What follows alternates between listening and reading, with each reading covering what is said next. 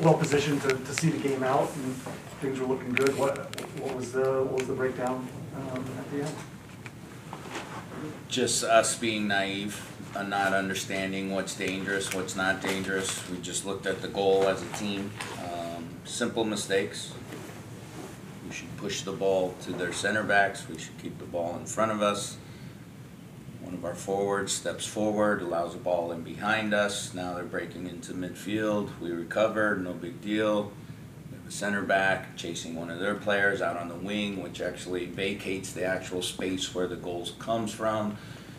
Just naive, just young and naive. We need to do better. It's as simple as that. And it's tough because you put in a lot of work over the course of the week. To come away with 2 points is dissatisfying, to say the least. So it hurts. I hope it hurts all of us, but we need to be better. Does Bill probably should have done better on that shot?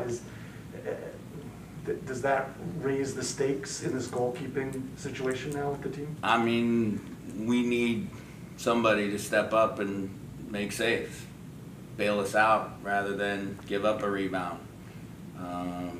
We're giving up soft goals. Yeah, he should be able to push that rebound wide. Is it easy to do? No, but he's more than capable. Yeah. Sarah? Hi, Chad. Thanks for taking the time to speak with us. On a positive note, we definitely saw Edison pushing for that goal, it seems, for the past week. And tonight he finally got that opportunity. It was beautiful. So what do you feel was the tipping point that brought him there tonight?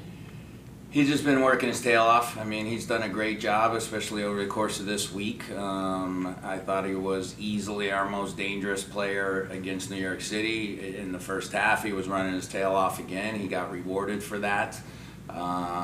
It's just good to see. It's good to see guys who are putting in good shifts and really working hard and doing a good job to get rewarded. But it was a great goal. Great ball by Michael. Just an excellent goal. But yeah, sometimes it's kind of shooter's mentality. It's nice to see one go in the net, and that kind of breaks the dam, and hopefully we'll see some more. Was that planned to take him out at halftime because of the minutes? No, it's just tired. He was, yeah, worn out. Yeah. What's next? Was it? Yeah, speaking of the strikers, you had Strada, who's very active as well today. What did you see? What did you like out of what you saw from him today? And how much more important will it be to have him have more consistent play like that? Yeah, it's massive. When you have a big, strong guy like that can hold up the ball, can get into the channels, start to run with the ball in the channels, it's a handful, and it creates a domino effect across the defense. It opens other guys up. So when he's going down a wing, it's pulling a center back out, and that's what's opening up that middle for guys like Edison to make that run and get that goal. But yeah, I thought he played very well tonight. Other questions? Go ahead. So you mentioned soft goals earlier. Will that be one of the focuses or the main takeaways you're going to get out of today when you prepare for New York this upcoming week?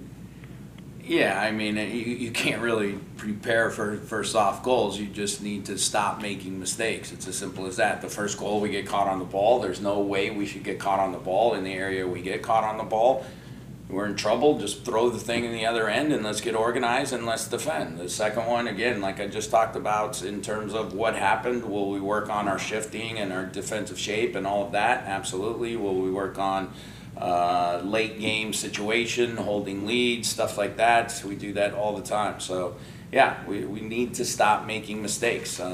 That's a game we need to walk away with 3 points, and unfortunately we did. Thanks, guys. Thanks, Jeff.